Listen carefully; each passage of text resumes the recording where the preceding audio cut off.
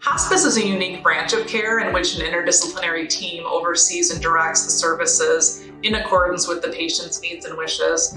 The opinion, perspective, and input of each team member is vitally important to provide the best possible care to the patient and their loved ones. And that's why I nominated Mary for this award. She embraces this interdisciplinary team approach and consistently brings ideas forward to improve care delivery. She always advocates for her patients and their families, and when a new need or condition is identified, Mary does a great job of communicating to other team members. Mary has went above and beyond her role, providing great quality care in every way I can imagine as an SCNA.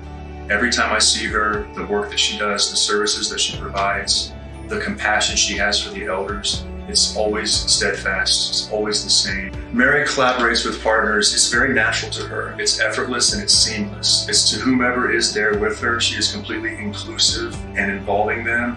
And the main thing that I really love about how she works and what she does is you can tell that she's focusing on the patient. Miss Mary is such a great lady. She's very humble. I would always say she's up there with Mother Teresa. Miss Mary has taught me love outside of work.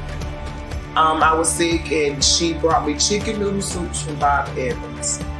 And she's shown love generously throughout me working with her.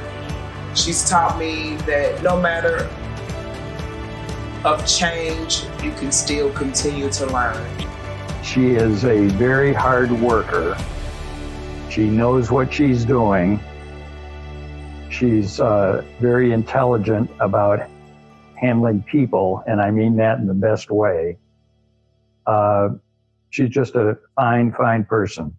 I've found her to be a joy to be around.